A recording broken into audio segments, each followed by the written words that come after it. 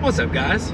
As you can probably tell, the Green Miata is finally, I think, running correctly.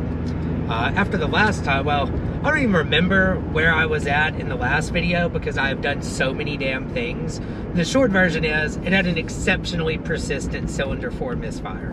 And I tried all of the things that would cause a single cylinder misfire. I replaced the, make sure I don't die, I replaced the coil pack, both coil packs, spark plug wires multiple times, spark plugs multiple times. Like, I got to the point where I was replacing stuff that I'd already replaced because the only thing I couldn't rule out was like, well, maybe the new one is bad too, you know? I replaced the injectors and the fuel rail and the injector harness, basically every damn thing, and cam sensor, and was getting to the point where I was like literally just out of ideas as to what the hell I was going to replace.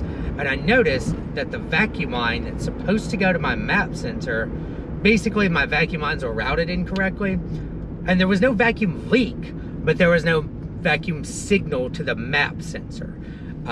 I still don't actually have any clue how that would cause a single cylinder misfire. I totally understand how that would cause like a P0300 misfire of all cylinders because it's not fueling correctly because the map sensor is not getting a correct signal.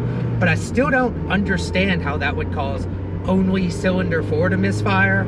But it looks like it did because since then I've put like 40 miles on it, driving it like to lunch and stuff like that, like I'm doing right now. And so far so good. The check engine light hasn't come back on for a misfire.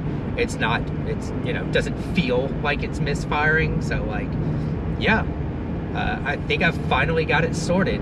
We're gonna start buying some fun stuff for it. Well, honestly, I'm probably gonna do some maintenance stuff first. These top seals right here, the last time it sat outside in the rain, they were leaking.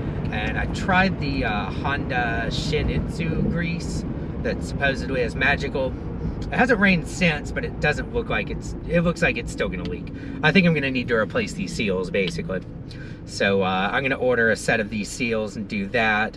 I already ordered a pair of LED headlight bulbs from Super Bright LEDs because I just kind of by default put those in every car I own now. They're cheap, they're bright, you know, they last a long time. You basically never have to worry about one burning out or anything, so I just generally like them. Already got those on the way. I'm probably gonna do new gauge faces from Rev Limiter, and then I'm gonna get started doing like suspension and stuff, and maybe go ahead and buy Mega Squirt would probably be one of the first things, because I need to learn how to effectively tune this before I put a turbo on it, because stakes are a lot lower without boost when you're learning to tune. So I think it would probably be a good idea to go ahead and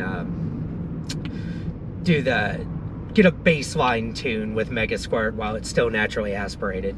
So yeah, fingers crossed. It looks like my misfire problem is solved and I can actually start, like, you know, building a project car as opposed to just troubleshooting a misfire every day of my life. So that's kind of cool. Okay, well, see you next time. Yeah, you know, I was thinking about it, and it's like 60 degrees, and I felt I should test the convertible tops operation. So, figure we'll give this a try. And also, I'd like to see how the GoPro Media Mod does in a convertible. I tried it in the Prius with the windows down, but that's just really not the same. So, let's see. Gotta take it easy. Clutch only has 100 miles on it. But yeah, it's running strong and not missing and all kinds of cool shit. Pretty damn excited. Okay, that's good enough.